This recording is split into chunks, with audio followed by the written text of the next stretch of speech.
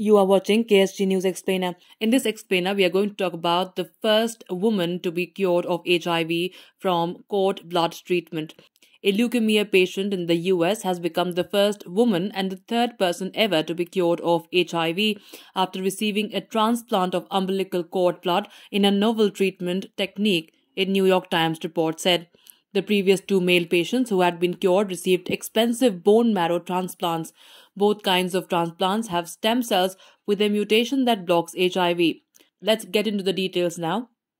The latest case was presented this week at the conference on retroviruses and opportunistic infections in Denver, Colorado. The results show great promise in facilitating more accessible HIV treatments, especially for those who are already suffering from cancer. Cord blood is much more widely available than adult stem cells that are used in bone marrow transplants.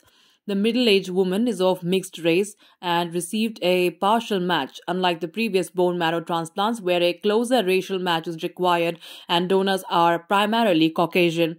Earlier, two other women had naturally cured themselves of HIV by locking away the virus in their genome in what is a sterilizing cure where the body eliminates the virus completely. Now, what is the cord blood treatment?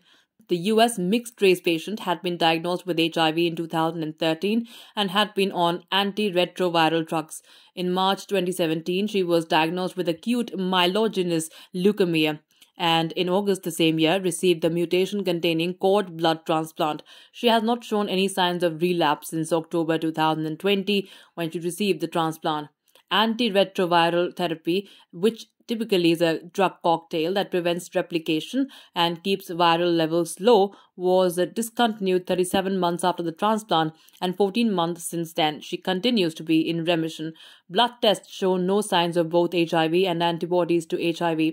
While the blood from her relatives formed a crucial aid in keeping the immune system running until the cord blood cells took over, it is still unclear why cord cells were so effective.